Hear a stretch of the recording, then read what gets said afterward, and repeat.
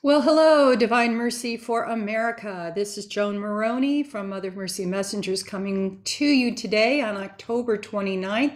It's Friday, so that means it's Fast Friday. And here we are at the end of this beautiful month of October dedicated to Our Lady, particularly Our Lady of the Holy Rosary. And as we've shared with you before, what a beautiful way to close out this month, a powerful, prayerful way with the International Week. Actually, it's 9 days of prayer and fasting that began last Saturday, October 23rd, and it will finish on October 31st.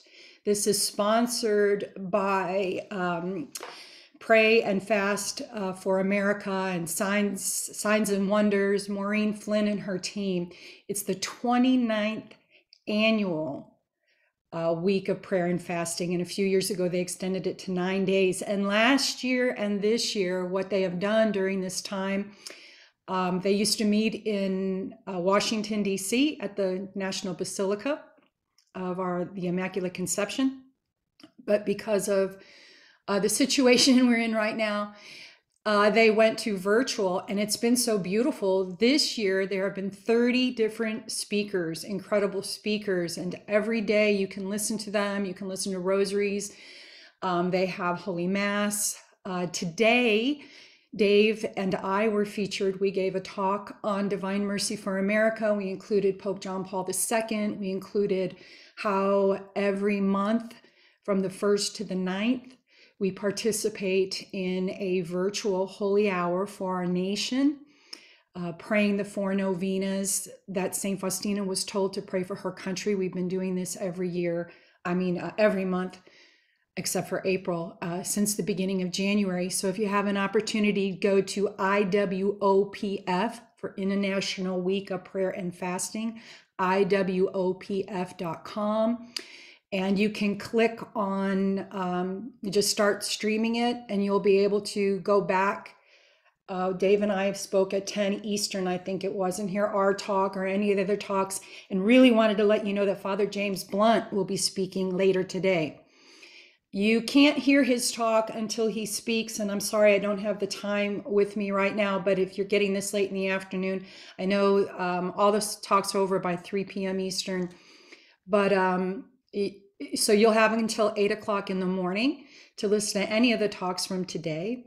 And then also, if you want to go back and hear any of the great speakers that started on Saturday, which there are plenty of them, and that will continue through Sunday, we highly recommend to make a $40 donation for $39.99.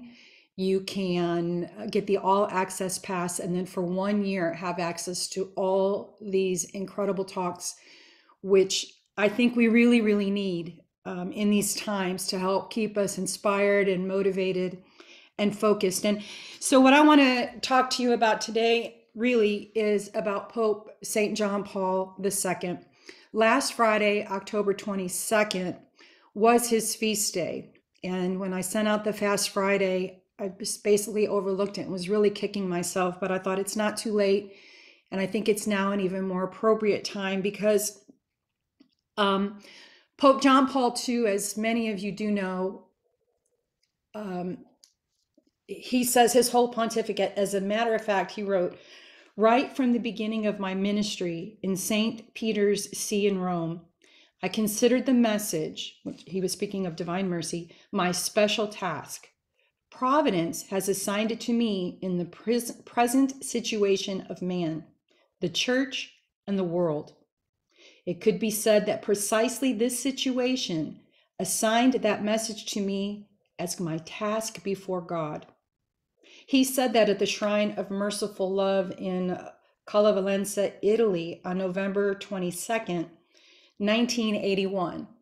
He was elected Pope on October 16th, the feast of St. Margaret Mary Alacoque, the feast of St. Longinus, the feast of St. Hedwig, on October 16th in 1978.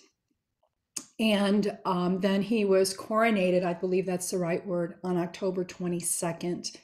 And that's when his feast day is. So that was last week. And so on the 22nd, last Friday, our good friend, Father Chris Alar from the Marians was giving his homily, of course, on the feast day of St. Pope John Paul II. And I just thought it would be good for all of us to hear just these 2 minutes about the life of St. John Paul as related by Father Chris. So here we go. Cardinal Givich said John Paul would literally for an hour not move a millimeter. He was in a trance. That's a man of prayer. So prayer was the rhythm of his life, centered on the Eucharist. He made time to pray before meals, after meals, prayed his divine office, which we priests are required to pray 5 times a day. He would pray those throughout the day. At 6 in the morning, at noon, at 6 in the evening, he would pray. No matter what he was doing, he would stop and pray the Angelus. He prayed several rosaries every day, went to confession every single week, and never, ever, ever missed daily communion. Each Friday and every day in Lent, he would walk the Stations of the Cross, something we do over at the Marian Helper Center. And during Lent, for the whole 40 days, he would only eat 1 meal a day. He would also fast on all the days before, the evenings before Our Lady's feast days. This is a man of prayer.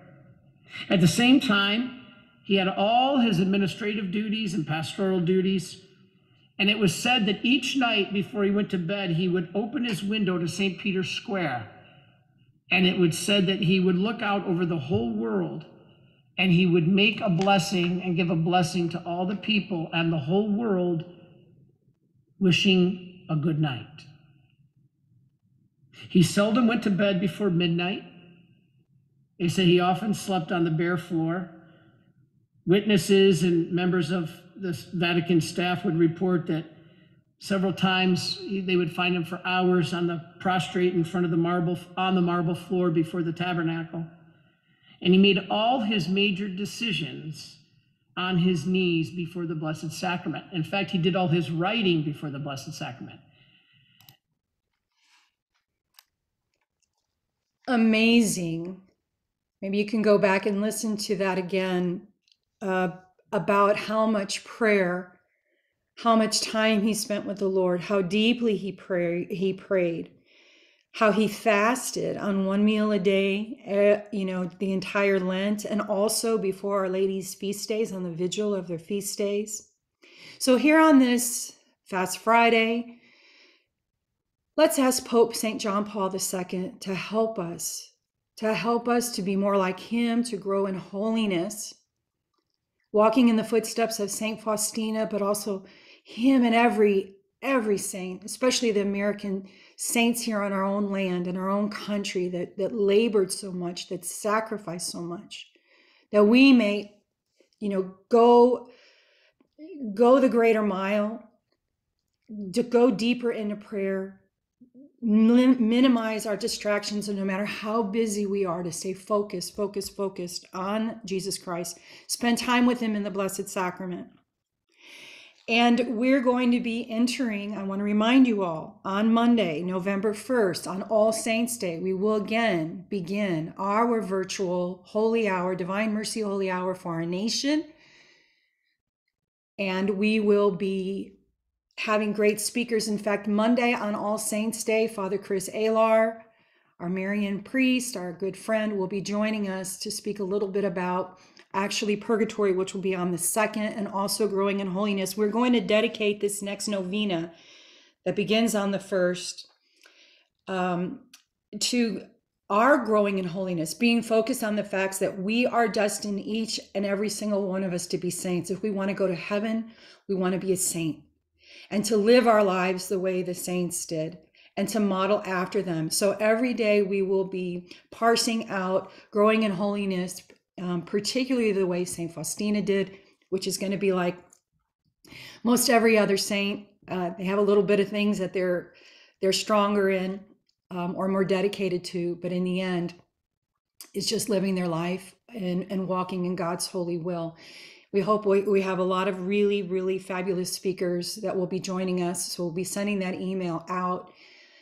We open the Zoom room at 4:30 Eastern every day. We have a Zoom link that we can email out. If you're just getting this and you're not part of the team, go to divinemercyforamerica.org, divinemercyforamerica.org. Go to the membership, and you'll see all the different groups that you can belong to. Be sure to click all of them that you want to belong to. And the one I'm speaking about is the first of the month novenas for our nation. And you will be sent a daily email with the link. Zoom room opens at 4:30. The speaker starts about 4:40. At the top of the hour at 5 o'clock, we share screen, we Zoom, we go to Vilnius, Lithuania, where they have perpetual adoration going on 24/7, streaming live. And so we enter there. We enter into the chapel on the other side of the world, where the original painting of the Divine Mercy is on display before Jesus present in the monstrance in the Holy Eucharist. And so it's a beautiful way. We pray the Holy Rosary. We make an act of spiritual communion. We pray to St. Joseph. We will be praying the Litany of the Saints, and then also concluding with the Chaplet of Mercy. All these are things that the Lord told St. Faustina to do for her country. So let's be obedient. Let's follow in this and push us all forward toward that triumph, which is imminent, that triumph of the Immaculate Heart of Mary, the triumph of ending all evil from the world by doing our part. And so this will be coming out. Join us next week for the novena. In the meantime, participate, get that all access pass from the International Week of Prayer and Fasting. In this email, I will put the links on how you can do that. Share this message with others. When you go to our YouTubes at any time, if you can't participate in the live Holy Hour, no worries, no worries. We record it, and it's available usually by 8 o'clock Eastern every night, most night, unless we hit a glitch, which happens from time to time. But you can go to our YouTube channel, Divine Mercy for America, and you can visit our library and see all the fabulous speakers that we've had since the beginning of January. Great priests, religious, fabulous apostolates that are out there, great movements to help you learn more your faith, live the message, spread the message in the way, very creative ways, and to pray for all those that are working so hard to spread the Divine Mercy message and devotion.